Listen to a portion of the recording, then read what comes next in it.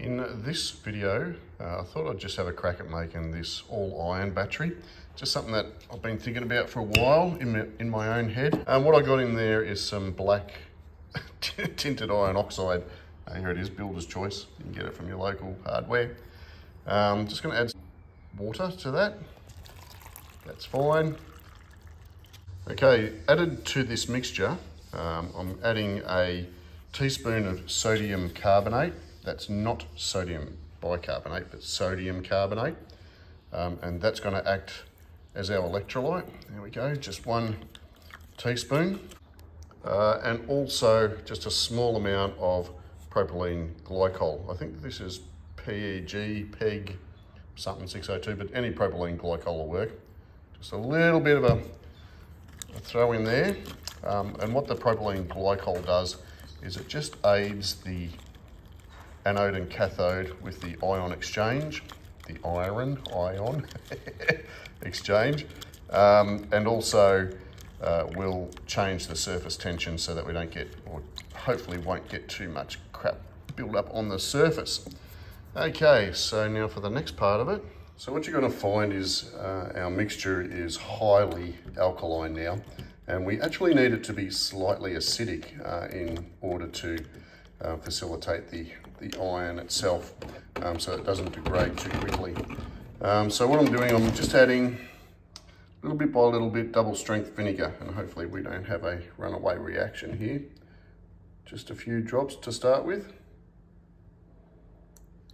We keep adding that until we change the pH, maybe a 5, I think. The other thing I'm going to do is add 1 drop of this dishwashing liquid, just 1 drop. You don't want to do any more, in my opinion. That's it, just 1 drop.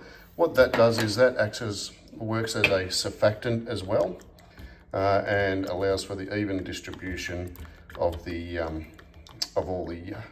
everything I've put into the into the mix. So all the particles and all the ions and what have you will be evenly distributed, like your dishwashing water. So in fact, I have had a foaming reaction where it overflowed, and luckily I just put it in the sink. It's very eco-friendly, but as you can see, I'll just try to get that to focus. It's only a little bit alkaline now, so I'm just going to add a little bit more of the vinegar, and that'll be that. Once again, we've had a foaming reaction with an overflow. That'll be fine.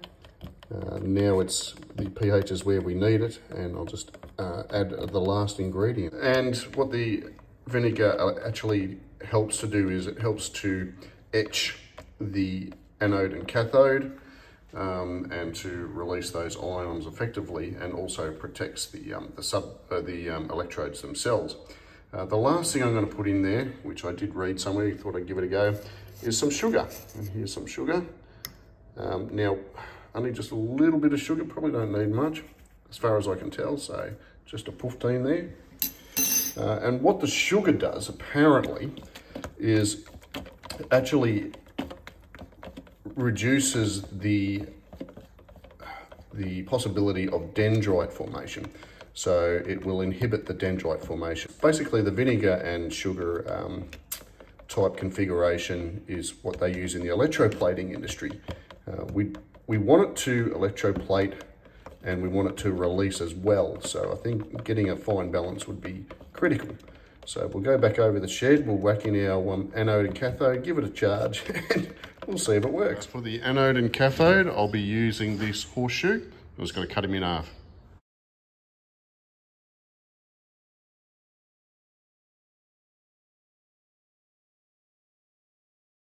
Right, so I cleaned up the ends to attach our connections, and you can see the horseshoes are partly corroded anyway, so hopefully that will just help with the situation.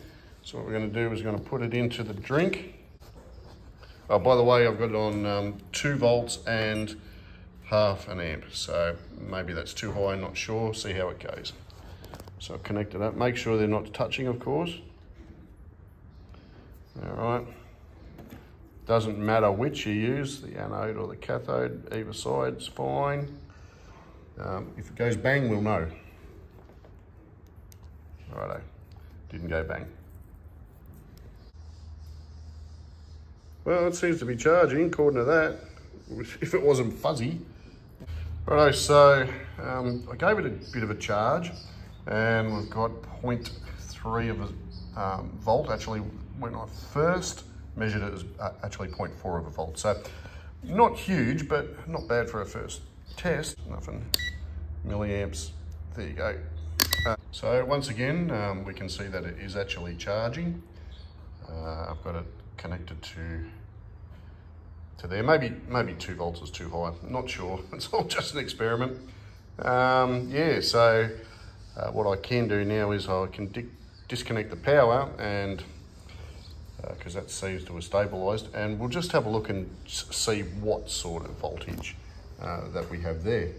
So I'll disconnect. Oh shoot, disconnect that, and that came down from 1.5 volts, as you'd imagine. Seems to be stabilizing at, or should stabilize somewhere. 0.5 of a volt, that's better. 17 milliamps, 18 milliamps. And that did take a little bit of juice out of it. It's going back up. So yeah, I reckon it could be formed. I reckon it could be a winner. Okay, there we go. We got some decent sort of power out of that. So yeah, it does work. That's great. I love batteries and muck around with stuff like that. So that's going through the joule clip, as you can see. Yeah, let's just plug it in and charge it again. There we go. Still got 0.3 this time, 0.4. That's all right. Wonder how much charge it'll take. I don't know. I guess you guys have to experiment, I guess. Okay, seems to be pretty robust. There you go, all iron cell. Light again, see how much light it's got. It's just an indication, it's really just for fun. All right, so that's on the positive. And that's our negative. Oops. I think there we go. Okay, it's charged quite well. Alright, that's a pearler. What I might do is I'll take the anode and cathode out and do a bit of an examination. I reckon that'll wrap it up. Turn that off, turn that off. Alright. Oh, it's still going. Alright, so let's take one of them out. Just do disconnection, and we'll just do an observation type thing. Nice and clean. Nice and clean. Ooh, pardon me. Nice and clean. Take the other one out. Positive. Nice and clean, and nice and clean. Obviously you've got too much black iron oxide in there, but yeah, interesting, isn't it? All right, well, that's a pearler. Thanks for watching, and I'll catch you later.